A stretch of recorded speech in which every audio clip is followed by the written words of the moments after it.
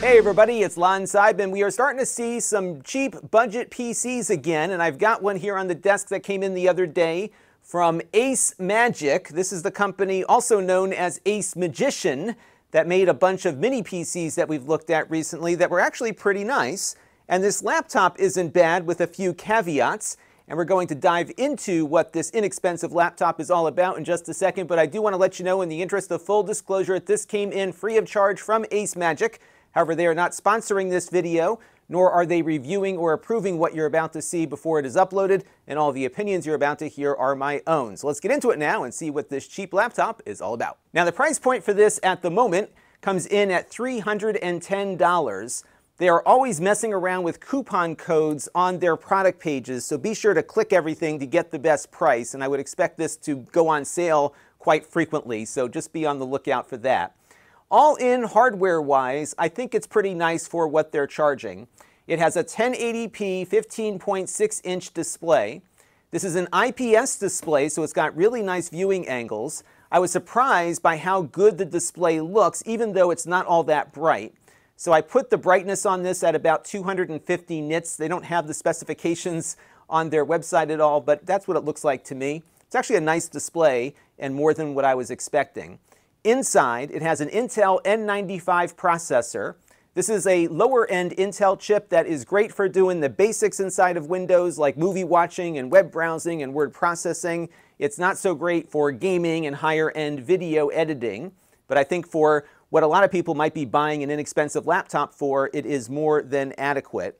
It also has 16 gigabytes of DDR4 RAM on board and 512 gigabytes of SSD storage, an NVMe SSD no less, and you can swap out the RAM, the hard drive, and the Wi-Fi card, so you have a little bit of upgradability in here as well. These N95 processors don't rely on dual-channel memory the same way that the older Intel chips did, so there's no performance hit here for having a single socket of RAM.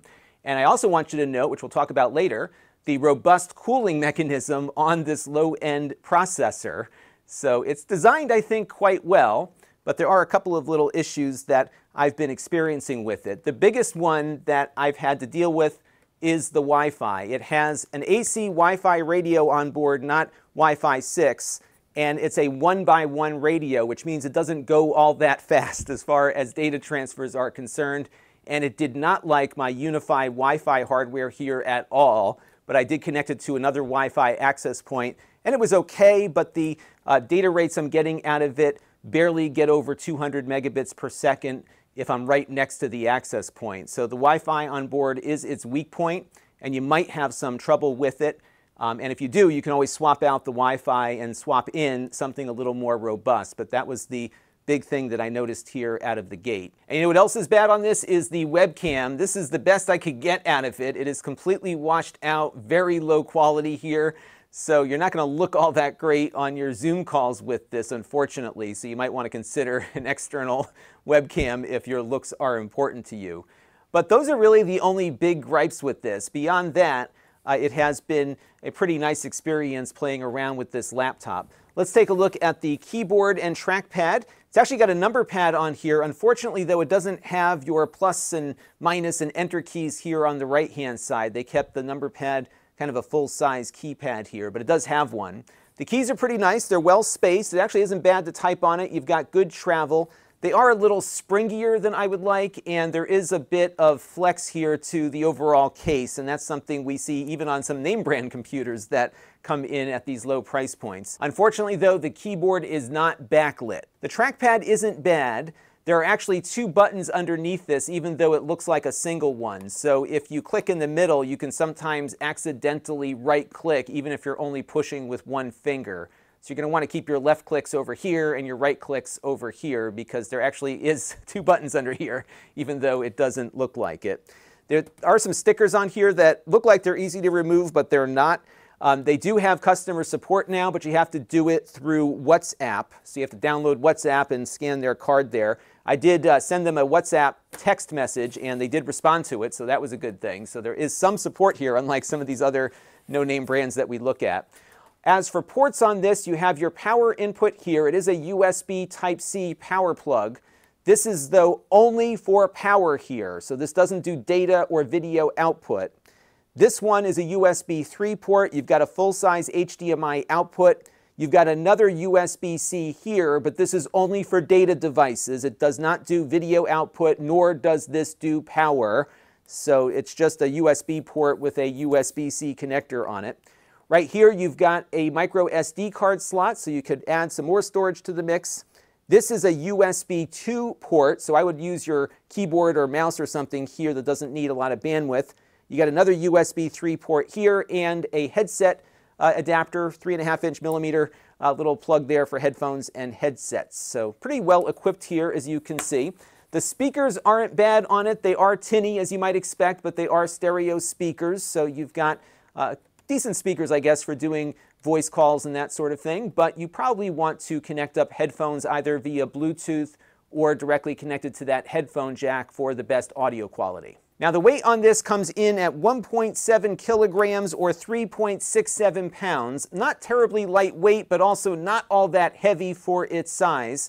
It does have some metal on board here on the top of the lid, but the rest of it feels like what you would expect out of a low-cost laptop, mostly plastic. But it's pretty close to what you might get with a lower-end Acer, so it doesn't feel all that cheap comparatively to other name brand machines on the market. Let's take a look now and see how it performs. Now, this is running Windows 11 Pro, and it's fully activated, and there's no bloatware on here. You'd basically get a basic Windows installation ready to go when you first boot it up. Let's take a look at its web browsing performance. I am on its 1x1 AC Wi-Fi here, and I am connecting through a different access point than I usually do, just because it doesn't like my UniFi hardware that I use in the studio here. But it's okay for web browsing. When I ran some benchmarks on the Wi-Fi, I was only seeing about 200 megabits per second max on the downstream, as I mentioned. So you're not going to notice it all that much when you're browsing the web. But if you are downloading large files and you've got a gigabit connection, it's actually going to be slower than some of your other Wi-Fi devices might be on your network. So you might want to consider an Ethernet adapter to plug in when you're at your desk, or swapping out that Wi-Fi card inside. But web browsing is not bad here at all. Now, these little Intel chips do very well with video playback, and right now I've got my YouTube channel playing a 1080p 60 frames per second video. I had a couple of drop frames when it first started, but after that it is smooth sailing here, and it is keeping up just fine. So this will do really well with YouTube and Twitch and all the other streaming providers like Netflix out there. So very good for a cheap media playback device. And on the browserbench.org speedometer benchmark test running in Google Chrome, we got a score of 156, which puts it in a good place versus other lower-end laptops that you might encounter out there. And as expected, it does very well with Microsoft Office applications, including Word and Excel. So if you are doing mostly basic computing tasks here, I think this little laptop is going to do quite well for you. Let's take a look, though, at some games that we ran on it, which, of course, is a very different experience. So we'll begin with the good news, which is that older games do exceptionally well. This is Half-Life 2 running at 1080p, and it was generally doing about 60 frames per second here. So if you have a bunch of older classic games in your library from your Steam account, this is going to run a lot of those games without issue. But it's when you get into the more modern stuff, like No Man's Sky here, that it's a very different experience. So this one we ran at 640 by 480, and we were barely able to get about 25 frames per second out of it, even at the lowest settings. Now, I was surprised by how well this does at emulation. Right now, I've got the PC SX2 emulator loaded up. This is, of course, a PlayStation 2 emulator. We're playing Burnout Revenge, one of my favorite games, and we're getting a solid 60 frames per second on this almost all of the time. Every once in a while, there's a small lag hit, but for the most part, this is running at full speed, even on this very low-end Intel processor. So really good performance here. I think this is probably the max you're going to get from an emulation standpoint. So you could do this, the Dreamcast, some of the lower-end GameCube games, and of course all of the consoles from the 70s and 80s and most of the 90s will also perform well on here. So these little Intel chips pack some power, just not for modern games, but there's a lot you can certainly do with it. And on the 3D Mark TimeSpy benchmark test, we got a score of 346. And although this score looks close to what we saw out of a couple of low-end Ryzen-based laptops from a couple of years ago, graphically it's still pretty far behind, which is why you can get away with running some AAA games on low-end Ryzens and why you can't get them running here on the Ace Magic with the N95. But still, plenty of power in here for doing emulation and, of course, all of the basic tasks. And on the 3D Mark stress test, we got a score of 99.8%, a very good score. You can also see how cool it was running even under heavy sustained load. So that means you're not going to see any performance drop off even if you are putting this under load for an extended period of time. And I think that has to do with the rather large cooling system this has. Pretty much overkill, I think, for this little Intel chip, but it does an exceptional job keeping that chip cool. And the best news is that the fan is really quiet even when you're pushing it.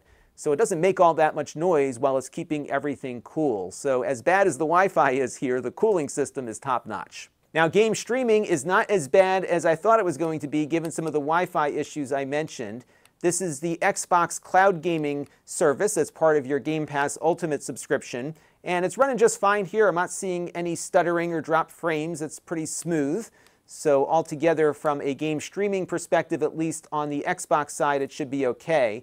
Where it might struggle is with some of the higher bandwidth services like GeForce Now. So you might see yourself having to adjust some of the bandwidth if it's not able to keep up. But I think for most 1080p gaming, you should be okay with the onboard Wi-Fi as is. Now, the battery life on this was a little better than expected. I would say around 6 to 7 hours, give or take, depending on what you're doing. I was doing some basic tasks like web browsing and Microsoft Word, and I was keeping the brightness down on the display. So you might be able to stretch it out over the course of a workday if you really dial things back a bit. But I think for most people, 6 to 7 hours is probably what you can expect out of this, maybe a little bit less, and certainly a lot less if you are gaming on the device.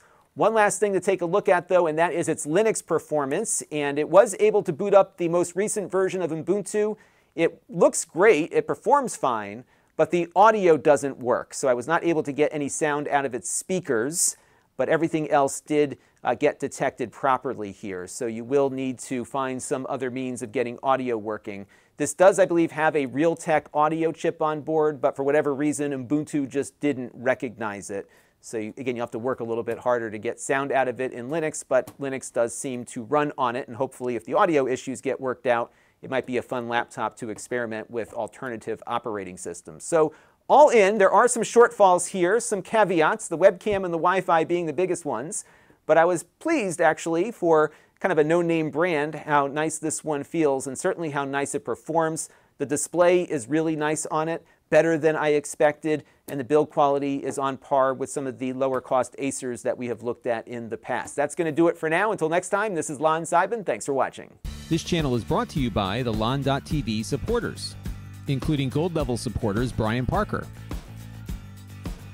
Chris Allegretta, Hot Sauce and Video Games, Logic KGR, Tom Albrecht, and Amda Brown. If you want to help the channel, you can by contributing as little as $1 a month.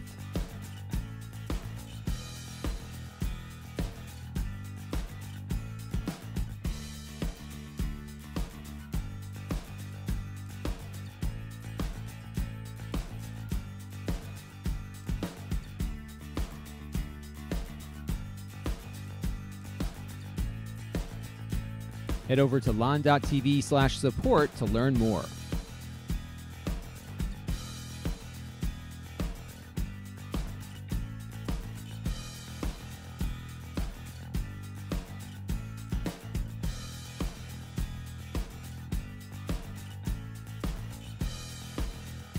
And don't forget to subscribe. Visit lon.tv/s.